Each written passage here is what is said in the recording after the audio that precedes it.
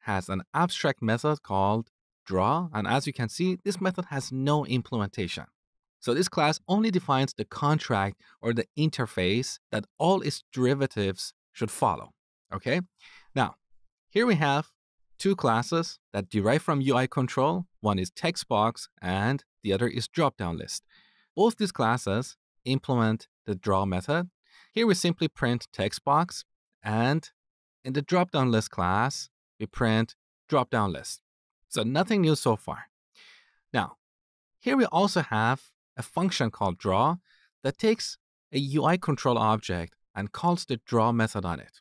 So with this, I can create a dropdown list object, dropdown list, and pass it to this draw function like this. This should be perfectly fine because the dropdown list is an instance of the UI control class. To verify this, let's call isInstance function and pass this DDL object as well as the UI control class. And then print the result on the terminal. For now, I'm going to comment out this line. So save the changes and run the program. We get true. So a dropdown list object is an instance of UI control.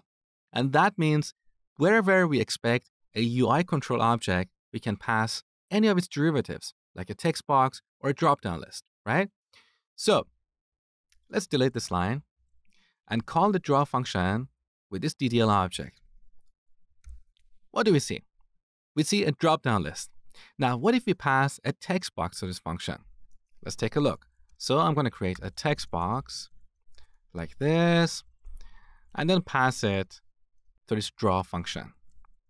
Run the program. This time we get text box. Now you might ask, what is the point of this? Well, let's take this to the next level and make it more interesting. I want to change this draw function. So instead of getting a control object, I wanted to get a list or a tuple of controls. So let's rename this to controls. And here we'll use a for loop to iterate over this controls object. So for control, in controls, we call the draw method on each control object.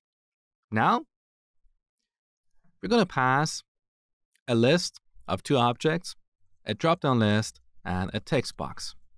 Let's run the program and see what happens. As you probably expect, we get two messages, dropdown list and text box. So using this approach, we can render the user interface of an application. Imagine we have a form with a bunch of text boxes, drop-down lists, radio buttons, and so on. We could have a list of all these objects and pass that list to a function like draw, and that function would take care of rendering the entire form. What is interesting here is that our draw function doesn't know what kind of control it's working with. This is determined at runtime.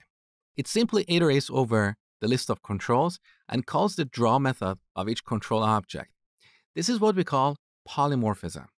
Poly means many, morph means form. So polymorphism means many forms.